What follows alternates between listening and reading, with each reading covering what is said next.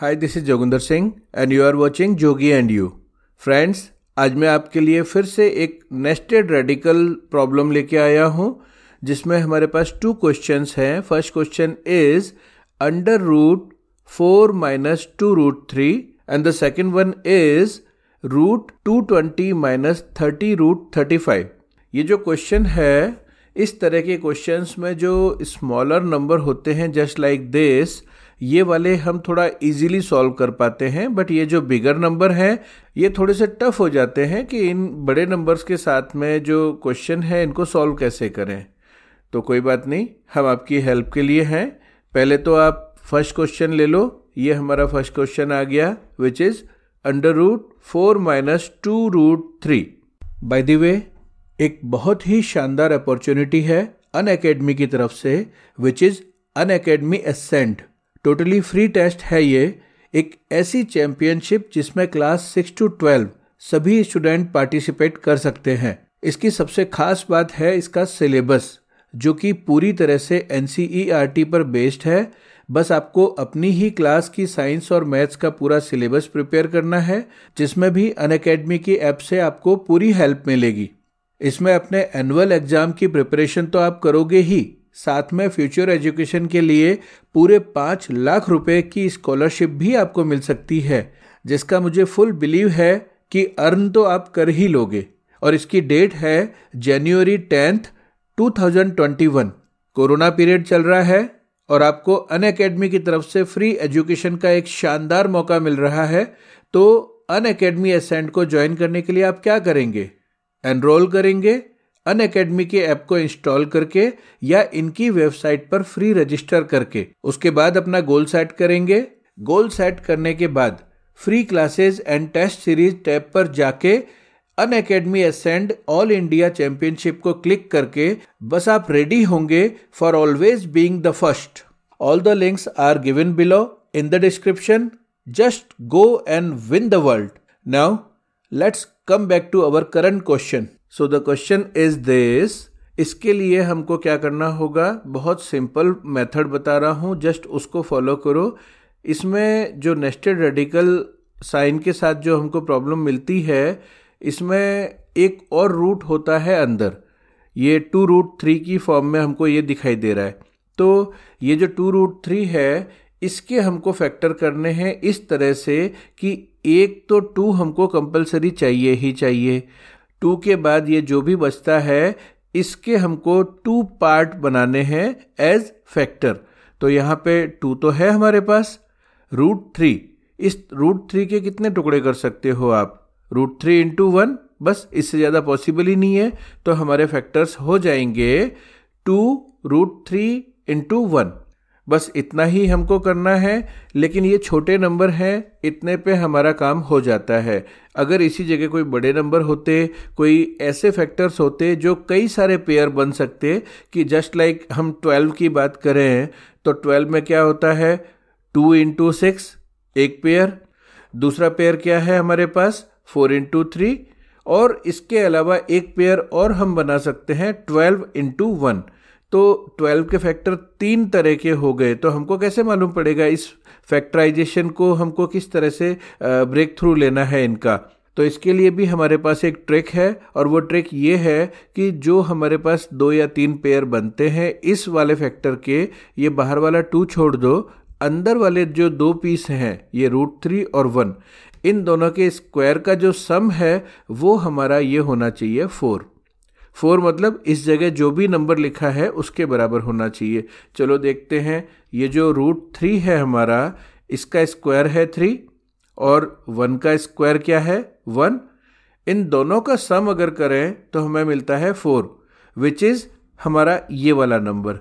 ये इन दोनों के स्क्वायर का सम 4 आया है, और यही 4 हमारा लेफ्ट में भी है। छोटे नंबर थे, स्मॉलर नंबर थे, इजीली हो गया। हमारा दूसरा जो क्वेश्चन है उसके लिए आपको ये ट्रिक बहुत ज़्यादा काम आएगी। एट प्रेजेंट आप इसको देखो, हमें क्या करना है। तो हमें इन दोनों के स्क्वायर क्या मिले? 3 and 1। बस यही इस 4 के टुकड़े होने चाहिए, 3 + 1। 4 लिखो या 3+1 लिखो, एक ही बात है। तो हम जरा इसे 3+1 की फॉर्म में कन्वर्ट कर देते हैं। अब ये जो हमें मिला है इसको हम थोड़ा सा रीअरेंज करते हैं। 1 हमने लास्ट में कर दिया और 3 हमने पहले कर दिया। ये लेफ्ट का 3 हमारा √3 का स्क्वायर था और राइट का 1 हमारा 1 का स्क्वायर था। तो जरा इनको कन्वर्ट कर देते हैं हम। तो प्रैक्टिकली हमको ये एक्सप्रेशन क्या मिला, √3 square minus 2√3 dot 1 plus 1 square. Just look at here carefully. आपको क्या दिखाई देता है, ये कैसी डिजाइन है? इसको देख के आपको एक फॉर्मूले का पार्ट याद आ रहा होगा, which is a square minus 2ab plus b square. और कंप्लीट फार्मूला हमारा क्या है? कंप्लीट फार्मूले में इसके इक्वल होता है a माइनस बी स्क्वायर। तो practically a minus be the whole square का ये फॉर्मूला था। तो a और b की जगह पे हमारे पास क्या है, ये a की जगह पे √3 और b की जगह पे हमको मिला है 1। तो बस यही फॉर्मूला यहाँ पे अप्लाई कर दो। तो हमको यहाँ क्या मिलता है, अंडर रूट में √3 माइनस 1 द होल स्क्वायर। तो ये जो हमारे सामने आ गया, बस यही हमारे काम की चीज़ थी। इसको हम ले लेते हैं, बाकी सब हटा देते हैं। यहाँ पे हमको क्या दिखाई दे रहा है, यहाँ पर एक देखने वाली चीज़ है, अंडर रूट को स्क्वायर से हमने कट किया, लेकिन इसका एक मीनिंग आप लोगों ने ये पढ़ा होगा कि अंडर रूट लेने पे रिजल्ट आता है प्लस और माइनस में। बट यहाँ पर एक चीज़ है जो बहुत सारे टीचर्स आपको नहीं बताते हैं, और वो चीज़ ये है कि अगर हम x स्क्वायर का रूट लेते हैं, x मतलब अननोन वेरिएबल, तो हमारा रिजल्ट आएगा प्लस माइनस। बट यहाँ पे √3 माइनस 1 एक फिक्स नंबर है, फिक्स वैल्यू है। तो ये जो फिक्स वैल्यू है ये सिंगल चीज़ है, कोई स्क्वायर नहीं है ये पहले से। तो जब इसे सॉल्व करेंगे तो बाय डेफिनेशन हम इसकी पॉजिटिव वैल्यू ही लेते हैं, और ये मैथमेटिकली प्रूवन फैक्ट है। बिकॉज अगर हमको इसको वेरिएबल भी सपोज करना है तो पूरा का पूरा ये पोर्शन हम x सपोज करेंगे और ना कि x स्क्वायर। x मतलब सिंगल वैल्यू, x स्क्वायर मतलब x into x double value. चलो ठीक है, हमारा ये रूट से स्क्वायर कैंसिल हो गया, तो हमारा क्या बना, √3 माइनस 1। और ये इस रिजल्ट तक हम कहाँ से स्टार्ट हुए थे, हमारी स्टार्ट थी ये √4 माइनस 2√3। प्रैक्टिकली हमारा आंसर आ चुका है। लेकिन यहाँ पर एक चीज़ है, अगर हमारा आंसर इतना ना मांगा गया हो तो हम और कितना निकालेंगे?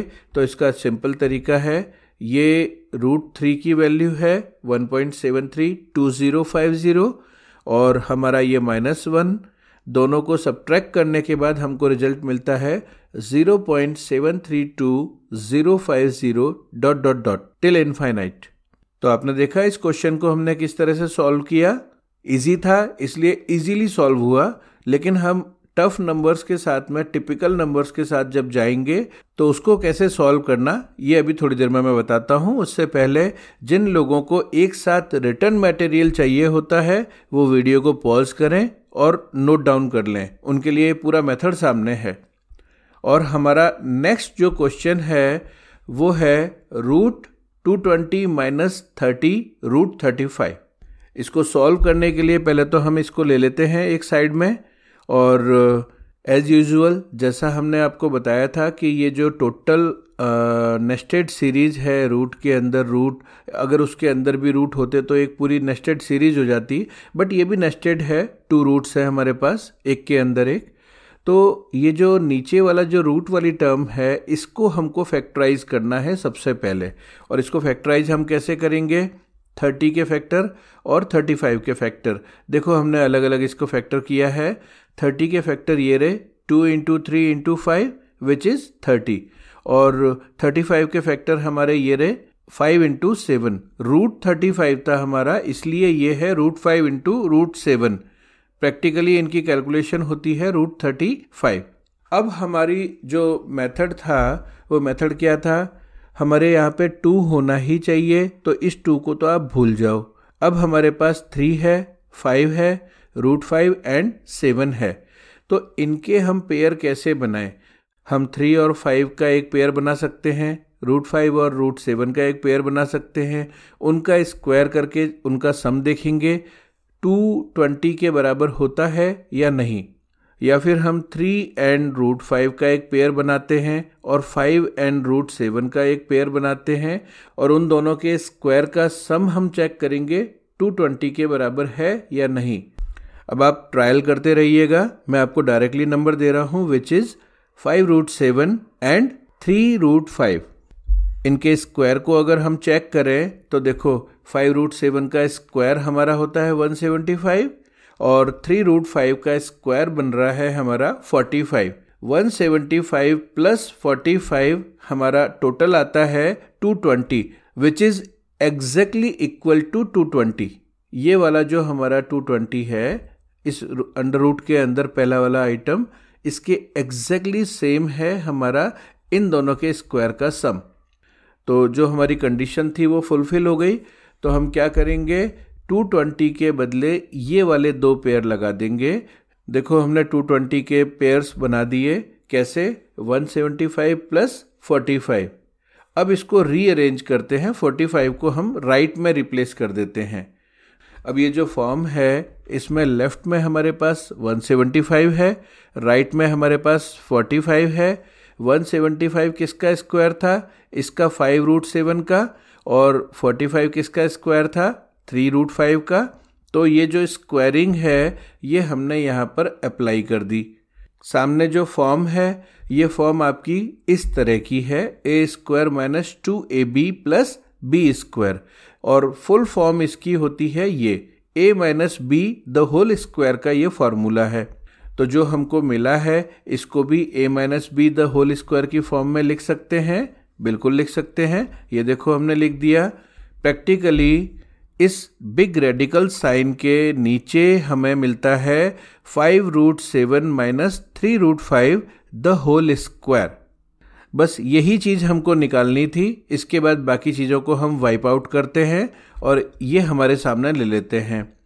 रूट से स्क्वायर हमारा cancel and we take only positive sign hair, we don't take plus minus. Y? Because इसका पूरा का पूरा रीज़न थोड़ी देर पहले मैंने आपको बताया था। आप वीडियो को रिवाइंड करके फिर से देख सकते हैं, ठीक है। तो हमको ये रूट और स्क्वायर कैंसिल करने के बाद क्या मिला? ओनली 5√7 - 3√5। ये जो हमने जिससे स्टार्ट किया था वो था √220 - 30√35। हमारा एक आंसर यहाँ तक आ जाता है। बहुत सारी कंपटीशन के एग्ज़ाम में सिर्फ इतना ही आंसर मांगा जाता है, बट अगर आपको इससे भी आगे आंसर निकालना है तो उसका तरीका है, ये फर्स्ट आपका पोर्शन जो है 5√7 इसकी वैल्यू निकालो विच इज़ 13.22875 ... और ये कैसे आई?